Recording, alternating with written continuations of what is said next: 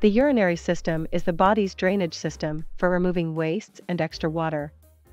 It includes 2 kidneys, 2 ureters, a bladder, and a urethra.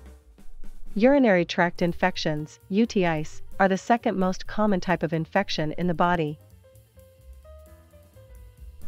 You may have a UTI if you notice pain or burning when you urinate, fever, tiredness, or shakiness, an urge to urinate often, pressure in your lower belly, urine that smells bad or looks cloudy or reddish, pain in your back or side below the ribs.